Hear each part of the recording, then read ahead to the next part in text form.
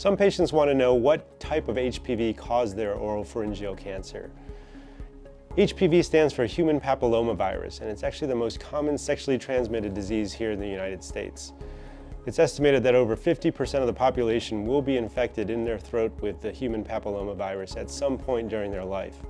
Unfortunately, in a very small subset of those people, 30, 40 years later, they'll go on to develop a throat cancer in their oropharynx. HPV has many different subtypes. It's a virus. The most common subtypes that cause the throat cancer are types 16 and 18.